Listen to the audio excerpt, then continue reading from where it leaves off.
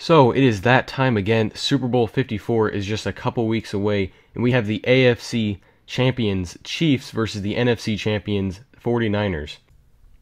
Okay, so let's compare these teams. Let's start with the 49ers offense versus the Chiefs defense. So the key players I see for the 49ers offense are tight end George Kittle and running back Raheem Mostert. George Kittle is often overlooked, but he can be an absolute game changer when they need him to be. And I think the biggest key for their offense is if they can get their run game going.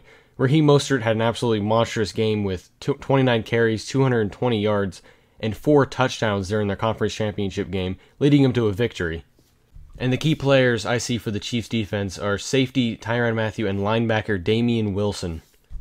Tyrann Mathieu having 4 interceptions and 75 tackles on the year, also leading their team in their last game with 9 tackles. And Damien Wilson having 81 tackles and 2 sacks on the year. It's going to be interesting to see those matchups. Okay, now for the Chiefs offense versus the 49ers defense.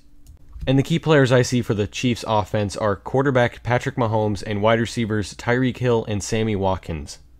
Patrick Mahomes having an absolutely fantastic game, going 23 out of 35, 294 yards and 3 touchdowns. His passing ability is going to be very crucial for their offense this game. And he also rushed for 53 yards, 1 touchdown on 8 carries. And wide receivers Tyreek Hill and Sammy Watkins are going to be just as crucial as Patrick Mahomes, especially with their ability to run after the catch. Tyreek Hill having 5 receptions, 67 yards, and 2 touchdowns, and Sammy Watkins having 7 receptions, 114 yards, and 1 touchdown in their last game. Their offense is going to hinge on their ability to pass the ball. And for the 49ers defense, I see defensive end Nick Bosa and cornerback Richard Sherman playing a big part in this game. Nick Bosa having 47 tackles, 9 sacks, 1 forced fumble, and 1 interception on the year, also having a sack in their last game versus the Packers. It'll be vital that they can put pressure on Patrick Mahomes.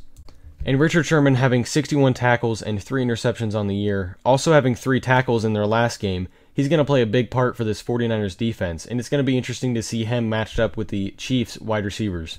So the biggest keys I see for each team is if the 49ers can get their run game going, and if they can shut down the Chiefs passing game.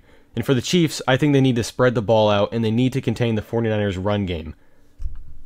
I think this is going to be an extremely close game, but I'm going to give it to Patrick Mahomes and their explosive offense.